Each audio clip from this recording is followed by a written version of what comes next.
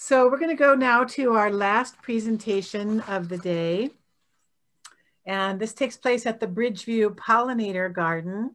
And the talk is Life and Death on Milkweed. This presentation was created by May Chen and it'll be narrated by Clytia Curley. So if you've grown milkweed, you've most likely seen that they become covered in aphids. And in this segment, we'll be seeing what's really happening on milkweed when we're not looking. May Chen is a volunteer with the Friends of Sawsell Creek. This presentation was created by May, who took all of these amazing photographs, identified the insects, and knows their stories.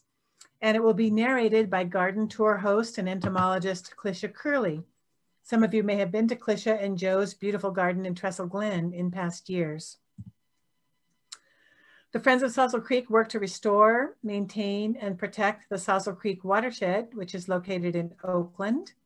Through the Friends, an army of volunteers work to remove invasive non-native species, plant native plants grown in their native plant nursery, control erosion, pick up trash, and more. If you care to volunteer with them or check them out, you can look at sawsellcreek.org. One of the Friends' many successful projects has been the creation of a pollinator garden. So let's go now and see what's happening in the garden in Oakland and what could be happening in yours. Let me stop sharing.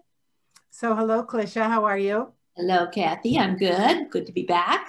Nice to have you. Beautiful background again. So where are you in your screen there? In the Bridgeview Pollinator Garden in Oakland. Okay. Yes, where we gave a little talk from a couple of weeks ago. All right, so why don't we just launch right into it? Okay, I'm going to share. Do I need to stop sharing? Nope, you're all good. Okay, share. Okay.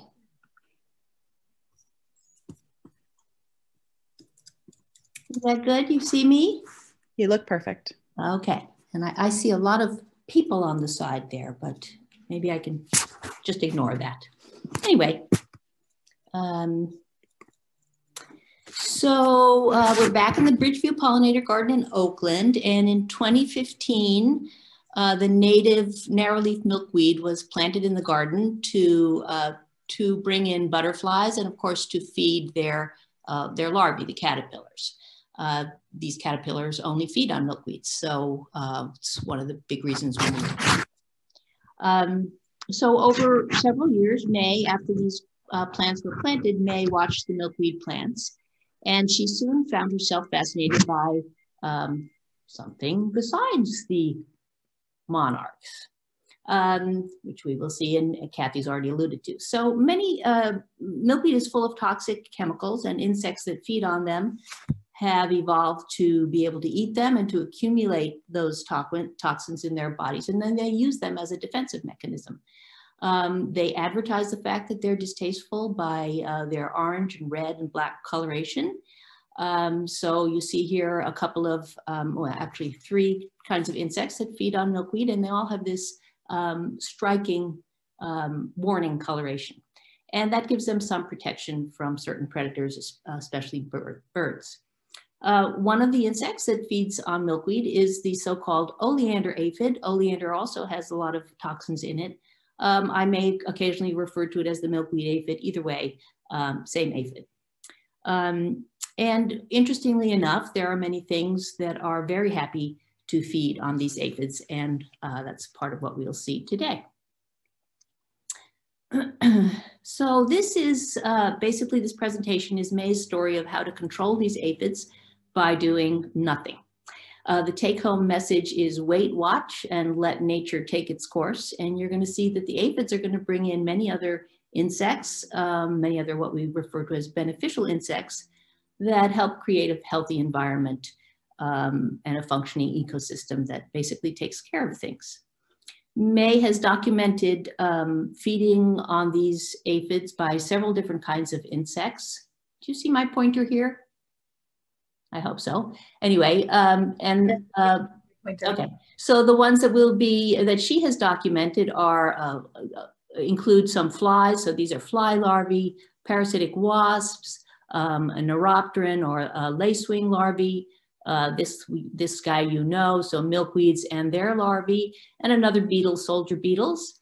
And this is really just the tip of the iceberg in terms of food webs, but all of these things she has found coming into the garden to enjoy these aphids that, of course, at the base of that food web is the plant, the milkweed. So this is the kind of picture that tends to give gardeners the willies. And actually, I think it was last weekend, a couple of people mentioned aphids on milkweeds and felt uncomfortable about them. And, you know, beautiful as this is, it is a bit jarring sometimes. And one of the interesting things about aphids is they seem to kind of appear overnight. And so I just wanted to talk a little bit, tiny bit about why that is. Colonies of aphids consist of all females. So here are adult females. This one is giving birth. So they give birth to live offspring. There are no males involved. The oleander aphid actually, there are no males known of the oleander aphid. So they can reproduce fine without, they must reproduce without mating.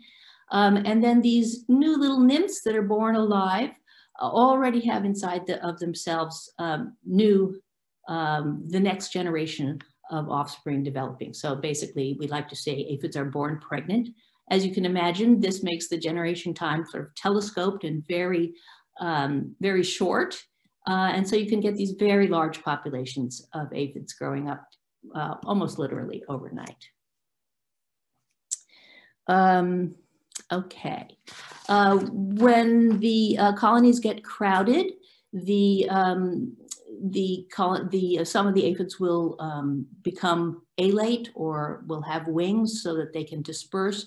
If the plant gets old, also they will disperse. So this colony has now started to make some winged aphids that can go on and make a new colony somewhere. Here's a close-up picture of a winged aphid. And this guy over here, you can see these little shoulders. So this is a last stage aphid right before it becomes adults. This little shoulder shows that there's, that one is also going to become a winged aphid. Aphids have piercing, sucking mouth parts, and they insert those mouth parts into the plant tissue to take up plant sap. And in particular, they feed on phloem. Phloem is the very sweet and liquidy food. And because they ingest so much sugar and so much liquid, they also excrete a lot of sugar and a lot of liquid. And what comes out the other end is something we refer to as honeydew. So that's basically aphid poop.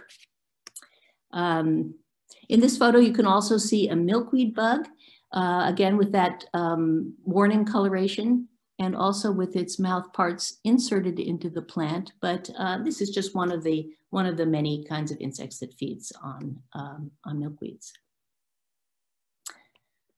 So here is some fresh honeydew that's all over the plumes, the seed plumes, and this is fresh honeydew. You can see little droplets. Honeydew is actually very nutritious because it's so high in sugar, and it's eaten by birds and mosquitoes, ants and wasps, and over 40 different species of wild native solitary bees have been documented to feed on it. So it is actually a very important food source. You guys probably know also that ants love to eat this stuff, and many aphid species are tended by ants just so they can eat this honeydew. One of the bad things about honeydew is something else that likes to feed on it, which is a fungus. So sooty mold fungus grows on the honeydew. You get this awful black looking stuff. And this is maybe one of the worst things about having aphids, or one thing that gardeners don't like about aphids is this unsightly honeydew, this black coating you get on the leaves. So this picture was taken at the height of the aphid infestation in the garden. And so this is a little bit, you know, the aphids have been around for a little while. Honeydew, by the way, is also the reason you shouldn't park under certain street trees. Aphid-infested street trees, you will find your car all covered in sticky stuff. So the aphid infestations of the garden over the years that May was looking at them, they recurred in successive years. The narrow-leaf milkweed, as I think Kat maybe alluded to, goes away at the end of the season and then comes back up again. So year after year, these narrow-leaf milkweeds appear and the aphids come. They come right back.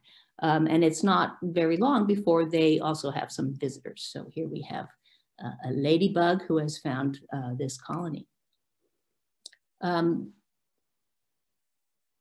So there are many species of ladybugs in the garden, and they very quickly, as I said, find the colonies. This colony has more dead aphids than alive. I'll show you a closer up picture in a minute, but all these black carcasses here are dead aphids. And also apparent here are these white guys here, which are the shed skins of aphids. So when they molt, they leave behind these white skins. And it may be because there's honeydew around. Anyway, they always seem to hang around, and you always see these in colonies. So this indicates that this was a very populous colony, and that is now being decimated as we go through the season. Here again, closer up are some dead aphids among the living, and some of these cast skins. So these 4 species of ladybugs were the first to colonize the garden. And this is a mix of both native and introduced species. Hippodamia convergens here down on the bottom left is the one that we see aggregating in winter in many Bay Area locations. So it may be one that you've seen. It's really wonderful to come across these in big masses in the winter. Redwood Park, for example, down by the creek, they often aggregate there, and probably you guys have seen them elsewhere. So here's a 2 more ladybug species that were found in the garden. So a total of 6 that May has documented. Up in the upper left is the California lady beetle eating an aphid, as they tend to do. And what else did I want to say about these? Yeah, so six species of ladybugs that have come in to feed on aphids here. They don't waste any time in reproducing. These are lady beetle eggs laid on the back side of a narrow-leaf milkweed leaf. So if you see these, make sure you leave them there, because what's going to come out of those are little baby ladybugs. Here is that cluster of eggs. They have all hatched, now just the shells left. And here's a baby ladybug, a ladybug larva, and another one here, very small, that have not dispersed yet. So they are just about to go off and start finding aphids of their own to eat. So it took a few days between that first picture that May took of the eggs and when she went back. By the way, May goes to the garden virtually every day, and so she can visit sites over and over again. So a few days after that she noticed those eggs, she came back and found that they had hatched. Ladybug larvae, many gardeners still don't recognize these, and it's very important to recognize these because you really like to have these around. They look like little mini alligators. They can eat, some species have been documented to eat as a larva, maybe 200 or 300 aphids during their development. So that's pretty good. The adults do even better than that, but here you can see one feeding on a winged aphid. So these are a couple of different species of ladybug larvae. Another stage of the ladybug that maybe is unfamiliar to gardeners is the pupa. And here we have some sooty mold again. But so this orange guy here, that's a ladybug pupa. And again, if you see that on your plants, just let it be, because a ladybug is going to emerge from there. Here's one that looks slightly different, but they're fairly recognizable. They're not going to be moving around. They're just a little orange blob among the aphids. This is a sequence of photos that May took of a ladybug adult just emerging, so out of the pupal case. So here it is just starting to pop out, a little further out, down at the bottom left. It's almost all the way out. So here is the adult, and here the pupal case, and now it's finally completely out. This ladybug has extended its hind wings, which are membranous. That's how they fly. So they're extended so they can dry up. And the characteristic forewings of a beetle, they're hard, referred to as the elytra, and they also need to dry and darken up and turn into their typical ladybug dark red coloration. Not all of them are dark red, but this one will darken up. So although ladybugs are probably the best known of the beetle predators, or maybe of all the predators of aphids, May has also documented another beetle that, and again, she's gotten a great picture of this guy feeding on an aphid. This is a soldier beetle in the family Cantharidae.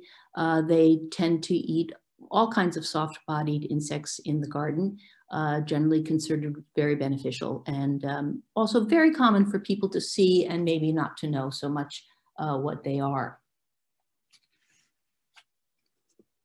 Here's a pair of those soldier beetles mating. So here's one, here's the other, in a typical, this is how they mate, sort of back to back, one front to back, whatever, kind of a strange arrangement, but that's how they do it.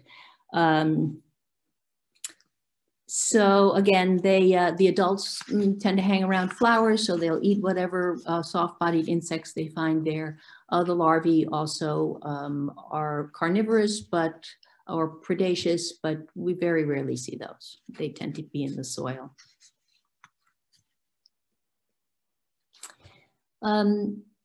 We talk about syrphid flies, which are bee mimics. Often we talk about them as what they do among flowers, and they are very, very good pollinators. So here are 4 syrphid flies that May has photographed in the garden. But for our purposes and for this story, what we're really interested in are the syrphid larvae. So the adults feed on nectar and pollen. But the larvae are predators of, again, many soft-bodied insects, but they're really, really great aphid predators. So thanks in part to all the syrphids that we have in the garden, there's plenty of, thanks to the aphids, there are plenty of food for the many different kinds of syrphids that we find in the garden. Here's another 4 species. So May has documented 8 different species. There are probably more, but she has photographed these 8, and larvae of all 8 of those do feed on aphids. Some syrphid larvae feed on other things, but all of these are known to feed on aphids.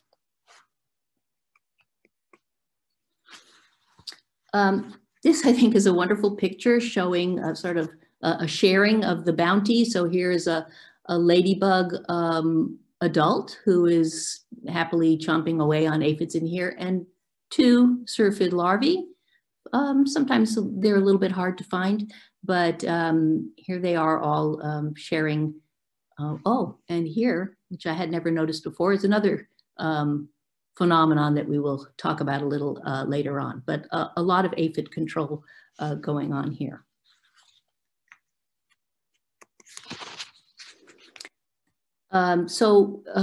Right here is a larva of a syrphid. It's got an aphid in its mouth, and it basically draining the fluid out of that aphid. And as I said, I didn't say, but these guys can eat 400 to 500 aphids in their lifetimes. So again, a very good control agent.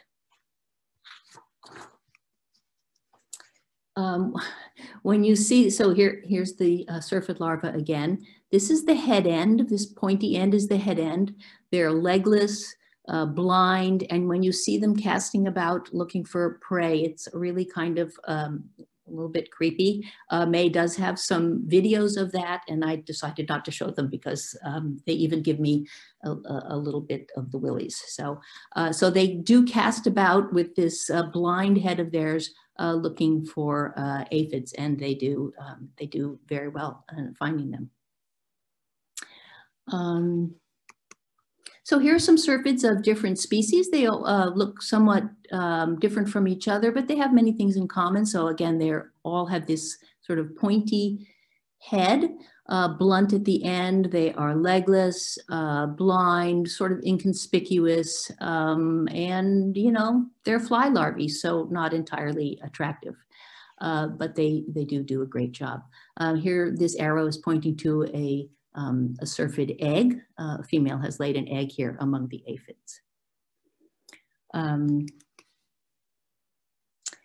Before becoming adults, these syrphids have to pupate, and so then the last larval instar or stage, the skin becomes a sort of a puparium, a covering, and the fly will pupate inside of there. It starts out green, later becomes brown, often attached to the leaves, but sometimes they fall down into the soil to pupate. But again, here's something that might look like a weird thing among your plants, but is something you definitely want to leave there. Here's a picture of syrphid fly, a syrphid adult laying an egg. So when you see an insect sort of curving its abdomen around down like that, oftentimes you may be watching an oviposition event or a laying of an egg. And so that's what's happening here. And here is an egg also laid, which an adult has laid. And what's really cool is these flies know that they should lay the eggs among aphid colonies, because when this egg hatches, there will be food right there for the larva.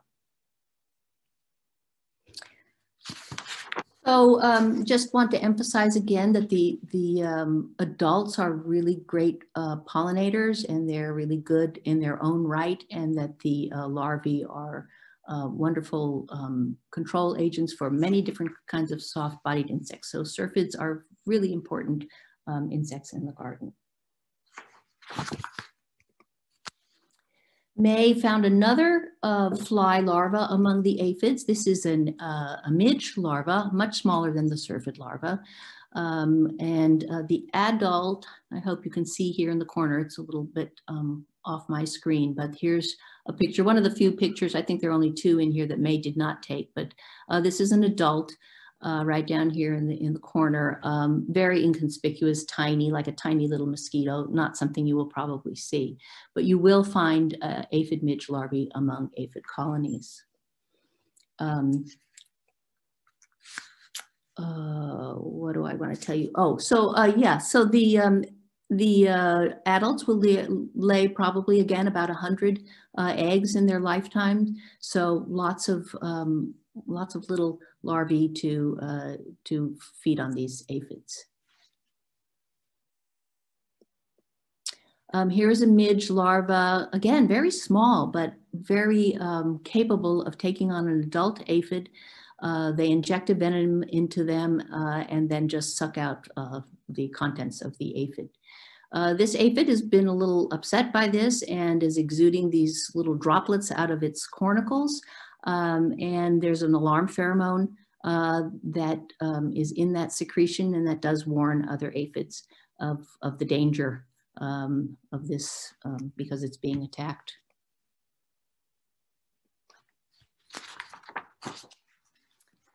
Oh, this is a great little video that, uh-oh, hello, Ginger. Hold on one sec. Joe, could you get the dog? Sorry. I'm going to show you this video if I can get it started. So this shows another way that aphids tend to defend themselves. This is sort of a colony defense. They kick up their legs and wag their butts. And this is something that they do when they are under attack, and it just lets the other aphids know that something is up. So that's kind of fun. Oops. All right. Something quite different is a lacewing larva. You probably have not seen lacewing larvae, but though I think you probably have seen the adults, and I'll show you a picture of an adult in a minute. So these guys are also referred to as aphid lions. Again, they are not, don't necessarily just eat aphids, but they do eat many different kinds of soft-bodied insects, including caterpillars and so forth. Here's a close-up shot of a lacewing larva, and you can see these, where'd my thing go? These fearsome jaws, like little ice tongs, and they will grab the prey with that, and again, suck out the contents. Up here on the top is a picture of the lacewing adult. Again, this is a picture not taken by May, but one of the two that was not. And you've probably seen these flying around perhaps in the garden. The adults don't necessarily feed on aphids or are not necessarily predaceous. It depends on the species. Many of them just visit flowers and take nectar, but the larvae are always predaceous.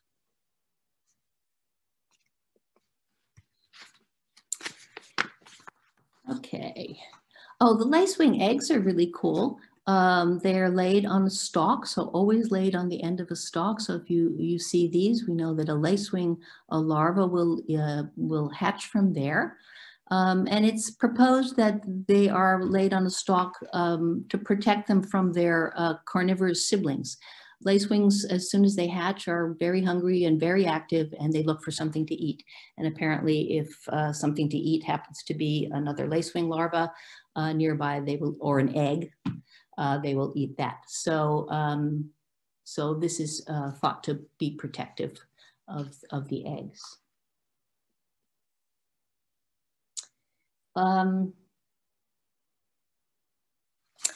So this is well, I don't even know what to call it. It's not really an organism. Anyway, these are referred to aphid mummies. It's what I saw in the picture before that I said I'm going to tell you more about. Among the absolutely most important control agents of aphids and of many other insects are parasitic wasps. And parasitic wasps will lay eggs in their hosts and develop inside. And so these brown, papery looking or sort of puffed up aphids have a wasp developing inside of them, and we refer to them as aphid mummies. Here's a closer up view of an aphid mummy. So again, they all have this sort of, they just don't look right. They're brown and big. When you see those among your plants, you should be really happy. The adult wasps, they feed basically on sugary stuff. So they'll feed on honeydew, they'll feed on nectar and so forth, but their offspring must develop inside, in this case, an aphid. So the female will lay an egg in the aphid, the larva of the wasp will develop completely inside that aphid. And then, okay, this one also May did not take, so we're up to 3, but the adult will chew her way out, or his, but they often are females. They have more females than males actually, chew a perfectly round hole in the aphid and come out. So you can imagine how small this adult wasp is. Very, very small to develop its entire life and become an adult inside an aphid. Another great picture of an aphid mummy. So if you see an aphid colony with mummies among them, that's great. If you see them with emerged holes, also great. It is also one of the reasons you don't want to just be knocking aphids off necessarily, not without looking carefully, because you don't want to disturb the wasps that are developing here. Another great picture of sharing. So here is a soldier beetle, a ladybug larva, sorry, lady beetle larva, and syrphid larva, all feeding, sharing the bounty here.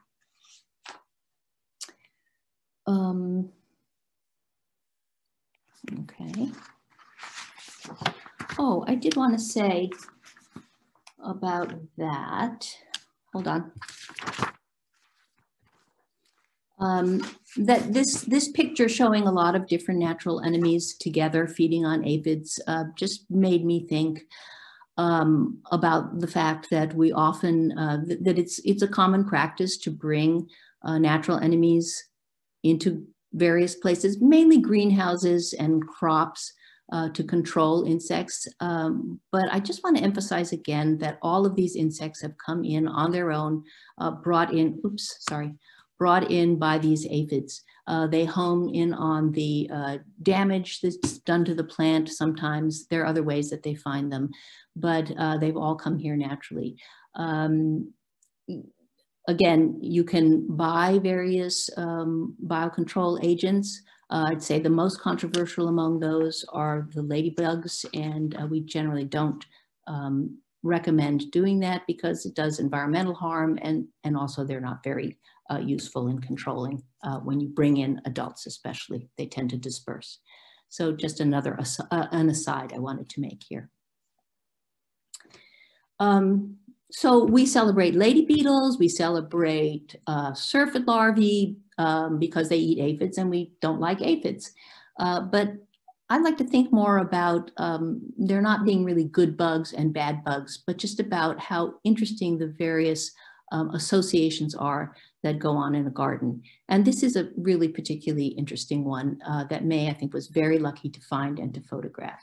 This is a bizarre phenomenon of a ladybug who has been parasitized by a wasp again, and who's now standing guard over that wasp's cocoon. So a wasp laid an egg in this ladybug. It developed inside. It came out, it spun a cocoon, and with the help, this is what's proposed, but I think it's probably true because we know that in other situations, with the help of a virus, is sort of controlling the behavior of this ladybug, who sort of stands there and twitches a bit, sometimes referred to as a zombie, and protects the ladybug, the wasp that is developing inside. When the wasp emerges as an adult, actually I've read that some of these aphids actually recover. So maybe 20–25% of them actually recover, the rest die. But it's just a fascinating story that May was able to capture here. Here's another parasitic wasp. I told you parasitic wasps are really important ecologically in terms of taking care of other insects. And there are lots and lots of species of them. But this is a very large one. It seems to be looking for something among the aphids. It is obviously too big to develop inside of an aphid, so it's looking for something else. Here it is, again, among an aphid colonies. It turns out it's a type of ichneummonid wasp, which is a parasitic wasp that parasitizes syrphid larvae. And here it is among the aphids, searching, where is that syrphid? I know that aphids are a good place to find syrphid larvae. I don't see one here, and you're not going to see it finding one, but this is its strategy, is to go among aphids and look for its prey. The aphids are kind of kicking their butts up a little bit, but don't seem particularly alarmed by this. Maybe they know this guy is not gunning for them. May has been posting more pictures from the garden this year, and she's got a lot of these guys now. So this wasp is making a lot of visits to the garden looking for syrphid larvae now. Oops. Well, that basically brings us to the end. What did I want to tell? Oops, I'm sorry, I got myself a little discombobulated here. Oh yeah, so I know I had a note about this. This picture was taken in June of last year. So this is sort of after the aphids have done their main thing. This is a milkweed plant that is blooming profusely, very happy. It's gotten over its aphid problems. The aphids are mostly gone. Most of the predators are also gone.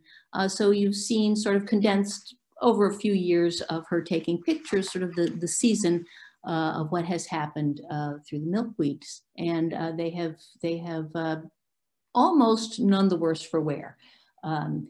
Aphids do cause problems sometimes, especially agriculturally, but in many cases, they basically don't do a whole lot of damage.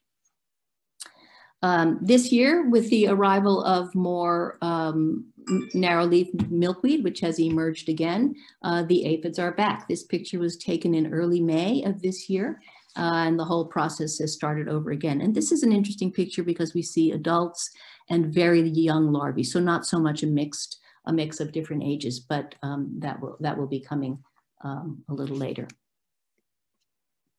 Here's the picture I showed you before, but I just want to show you that I added a couple of other insects. So the parasite of the syrphid, the parasite of the lady beetle, and again, still just the tip of the iceberg in terms of what's going on there.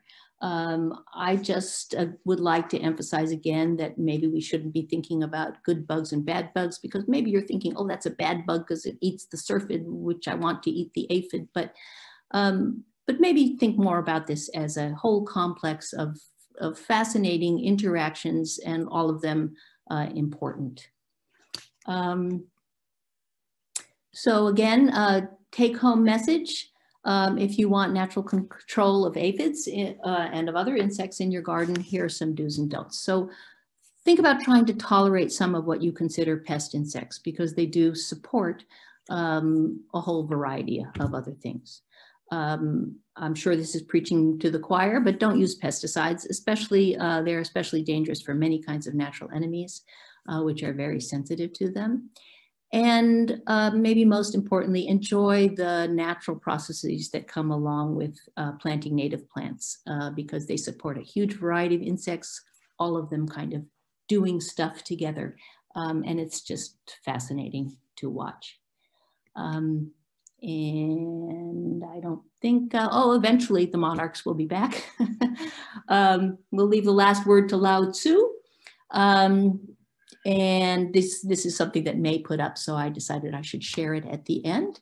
But basically, yeah, that's it. All right, Clytia. I'll stop sharing. Yes, if you stop sharing, and then I think I will talk with you for just a moment, and I'm going to say, thank you so much. That was terrific. I really enjoyed it. Good. I, like most of you, when I saw aphids on my milkweed some years ago, I was horrified, and I would try to hose them off or get soapy water or take a paper towel and close my eyes and run it up and down the stem. But then a couple of my garden tour hosts told me that she grew milkweed because it attracted the aphids, which brought in insects and brought in birds. And another one told me she grew sacrificial milkweed, meaning she just grew enough of it that she just didn't really care what happened. And then I realized with my own milkweed that I should just leave it alone. And when I did, the ladybugs came in. I remember one day going out to the garden and seeing 9 ladybugs at a glance on the milkweed. And my husband said they were hoovering, like a Hoover vacuum. They were hoovering up and down the stem, and you could see where they had been. There were these like trails where there were no aphids. And I realized after that that I should really just leave them alone. And ever since then, I don't do anything in my yard. Whatever happens in my yard happens in my yard. And we haven't used pesticides for 30 years, which has been, wonderful for us and our family. I'm going to say, Clytia, thank you so much for giving this presentation. And if you see May before I do, I'm sure you will you thank her also for preparing it? And I'm going to go now. And Clytia, would you stay and answer questions on Zoom? If I can figure out how to do that, I will. I just go to the chat. Yeah, you just go to chat and click on it. A little box will pop up, and you go down to the very bottom, and you'll be able to type, and you can scroll up and down and see questions that came in before. And I'm going to leave the chat line running for a few minutes after I've officially ended the tour, so you can chat away if you like. So Clytia, thank you so much. Okay, thank you, Kathy. All right, so to close out the tour now,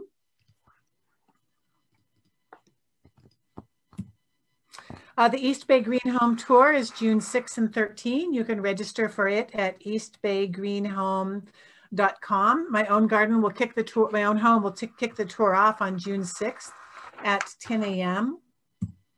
I'd like to thank again the major sponsors of this year's tour, the Alameda County Flood Control and Water Conservation District, the Contra Costa Clean Water Program, and the Contra Costa Water District, all of which have funded the tour since it began in 2005. I'd also like to thank our community sponsors for continuing to fund the tour. The tour couldn't be run without their help. I'd like to thank my husband, Mike May, for helping with the technical aspects of the tour. I could not hold this event without him. I'd like to thank Stephanie Proigel, who helped with the planning and coordination of the tour, kept an eye on the details, oversaw coordination with the garden ambassadors, and cheered me up and on. It's been a pleasure, Stephanie, working with you on this event. I'd like to thank our Zoom czarina, Jessica Dickinson Goodman, who handled the live technical aspects of the tour so calmly and expertly. Jessica, you were a marvel. Finally, thank yous are due to the garden ambassadors who staffed the Zoom and YouTube channels. I'd like to thank particularly Robin Mitchell, who was answering questions every hour of this 4-day-long event, and Hope Salzer, who jumped in today to help us as a garden ambassador, and also Jana Choi, Martha Griswold, Sungdong Kwang, and Joel Lim, who also helped answer your questions. It has been a pleasure coordinating this virtual tour for you. I hope it has inspired you to begin incorporating native plants into your own gardens, or to incorporate more if you already have natives in your garden. I hope you'll email me and let me know what changes you'll be making in your garden. I'd love to hear from you. If you live in Alameda or Contra Costa counties, I hope to have your own gardens on the tour one day. If you live in Santa Clara or San Mateo counties, you have your own Going Native Garden tour, and you could offer your garden for their tour. I will leave the chat stream running for the next few minutes, so you can continue chatting if you like, but I will now say goodbye and thank you very much for watching us.